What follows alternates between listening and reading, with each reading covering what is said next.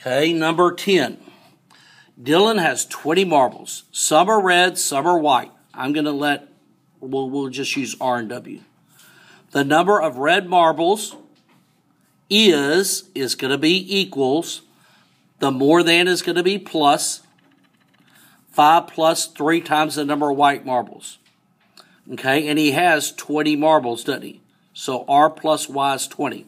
So this sentence has one equation, and the 20 marbles is the other.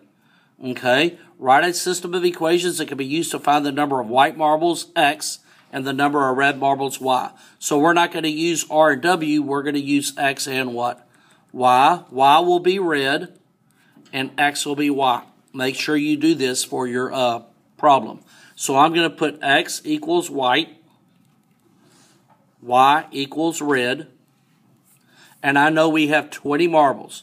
So X plus Y equals 20 is one of my equations. And this right here will be my second equation. The word is turns into equal. What's to the left of is? The number of red marbles. The red marbles are Y. Is the more than changes to a plus. 5 plus 3 times the number of white marbles. 5 plus 3x. So this and this would be my equations, wouldn't it?